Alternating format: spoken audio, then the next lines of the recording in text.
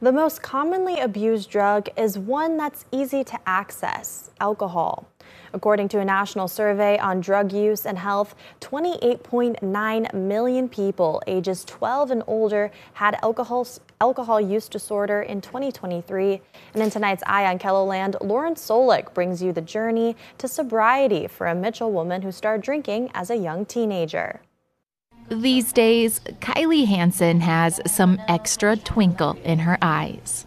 It's just a blessing to be alive and to be happy and genuinely live a good life. For 20 years, the light in her eyes was dimmed by addiction.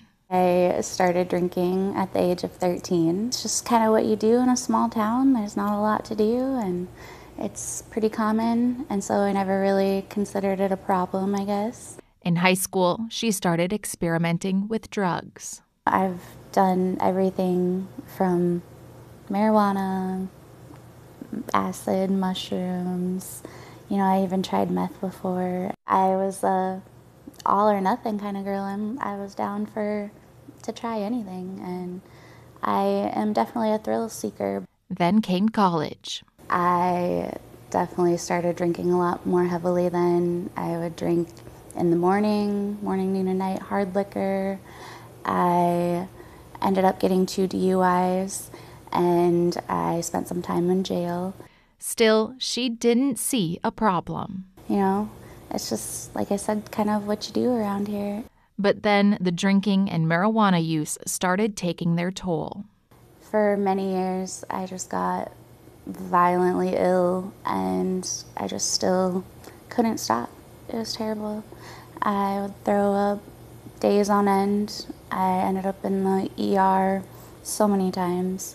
She even received a diagnosis. I have been diagnosed for years with something called cannabinoid hyperemesis syndrome, and that's where the puking, it just comes in cycles for days on end, and you develop some kind of allergy, I guess they would say. And for a daily smoker of marijuana, a long-term daily smoker. Kylie's mom, Dawn, tried pleading with her. I just would yell at her and just, why can't you just quit? You're gonna die. And I guess until she was ready, it wasn't gonna happen. I had wanted to quit so many times before, and I had tried, but I just couldn't. And I couldn't go more than, a few days to a week. Eventually, something changed. And I got to a point where, if I was feeling like death every day of my life, I was like, then I would just rather die, because it's not any way to live. But I chose to live, and I asked for help, and I'm just really glad that there was help there for me. My family was there. My mom, I called her on the morning of August 15th, 2022, and I said, I'm ready to get help. I was just so proud of her for calling me, and I thought, if she's calling, I'm going and taking her. Kylie spent a week in the withdrawal management program at The Link in Sioux Falls. After that, she got inpatient and outpatient treatment through Avera.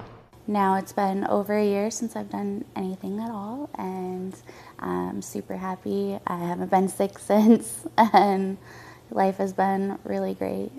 It's a whole new world. She's a whole different person. I feel like I lost her when she was 13. Now, Kylie finds thrills through concerts and travel instead of alcohol and drugs. I like to still really live life, because I'm finally living a life that's worth living. And I am not scared to let anything hold me back anymore. And she has this message for anyone else dealing with their own addictions.